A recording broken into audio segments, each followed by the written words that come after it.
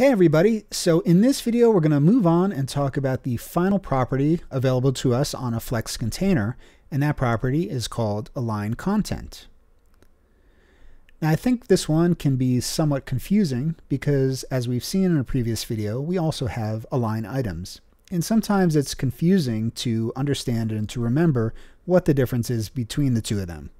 So it's really my mission in this video to highlight the differences between them and to kind of show when you would use one over the other. So let's get going. So let's first just give a general overview of what AlignContent is going to do for us. AlignContent is concerned with distributing flex lines in the cross-axis or across the cross-axis. And when I say flex lines, that's a key thing to remember. And we're going to be diving into that deeper. But basically with align items, we were looking at distributing flex items within a flex line. With align content, we're looking at distributing those flex lines in the overall parent container. Now, if you've been following with the previous video so far, you should be pretty familiar with this markup. In my HTML, I just have this parent div here.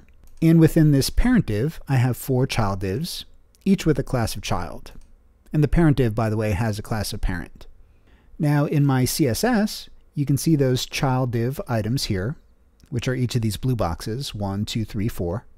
And that parent div is containing these 4 child item divs. This parent container div is also the one that has a display of flex. And right now these child item divs each have a width of 25%. So let's get started now getting our hands dirty with AlignContent. Now I have to say that an absolute requirement for working with AlignContent is that we need to have flex lines that are wrapping. So we need to have more than one line in a flex container. So as things stand right now, if we use AlignContent, we're not going to see any result. It's not going to do anything for us. So we need to get some wrapping going on here. So let's say I come in here and instead of 25% for each of these child divs, I give each one of them a width of 50%. I saved and I still don't see any difference.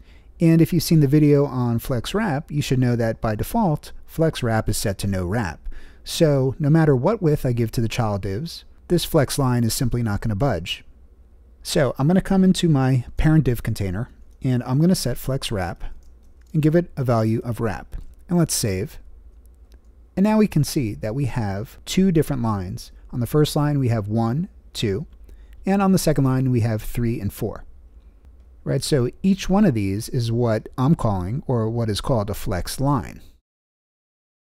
Now before we go any further and start actually using AlignContent, let me point out the values that we have available when we're using AlignContent.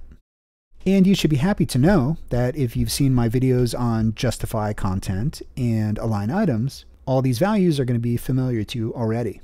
So that means that in this video, what we're really going to get to focus on is the concept of AlignContent, right? Because we'll already know what these values are doing. So the default value for AlignContent is stretch. And then as we've seen before, we have a flex start, flex end, and we have center. And then we have these values for spacing, which are space between, space around, and space evenly. So with that out of the way, let's start looking at AlignContent and seeing what it does. Assuming that you've come from the previous video, which was on align items, I think it'd be best to start with an example using align items because we're going to use that to contrast with AlignContent to really see the difference. So previously, in the previous video, we just had all 4 of our child items aligned in a single row. We didn't have any wrapping going on. And that row that we had, we could look at that as being align. Now, since we set flex wrap to wrap, we have 2 lines, this one and this one. So let's see what happens now if I was to do align items and I gave it a value of flex start. And let's save. And notice what happened here. Each of the items in each line have aligned themselves to the top of that line because we set a value of flex start.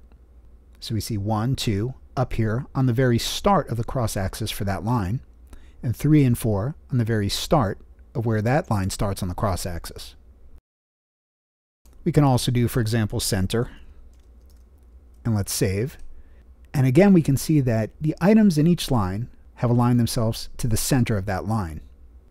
So with that out of the way, let's look at AlignContent now, and we'll be able to see the difference here. So let's comment out Align Item Center. And since we just looked at center, let's look at Align Content Center. All right, and let's save.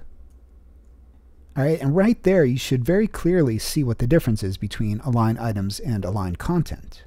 Because what's happened is that the content in each line has now aligned itself in the center of the overall container. So we're no longer concerned with the alignment in each line, but rather we're concerned with the content in each line and how that lines up in the container or the overall parent element. So let's go through some of these values now for Align Content. Let's look at Flex Start. Let's save. And you see the content for each of the lines has aligned itself to the start of the Flex container. And since the cross-axis is going here from top to bottom, this would be considered the Flex Start of the cross-axis. We could do Flex End. And as you might expect, all of the content has moved to the end of the cross-axis. And as I said previously, the default for Align Content is stretch.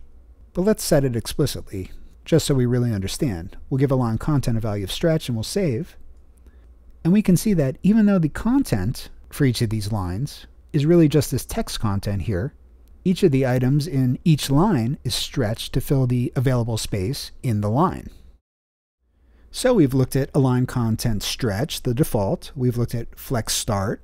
We've seen Flex End, and we looked at Center. And now there's three final values, which are those spacing values. So we had space between, space around, and space evenly. Let's start with space between. So we'll say Align Content, space between, and save. And notice what's happened.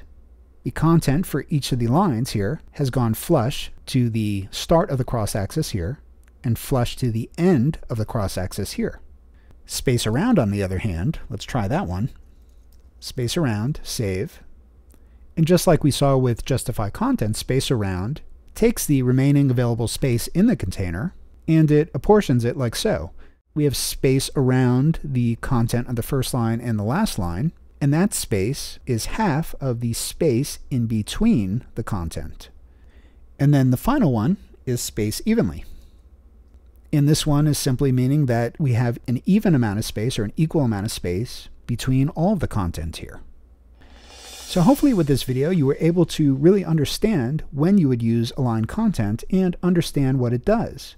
I tried to make it clear by showing the difference between Align Content and Align Items. Unfortunately, if you've already learned about Justify Content and Align Items, you should already be very familiar with the values available to Align Content.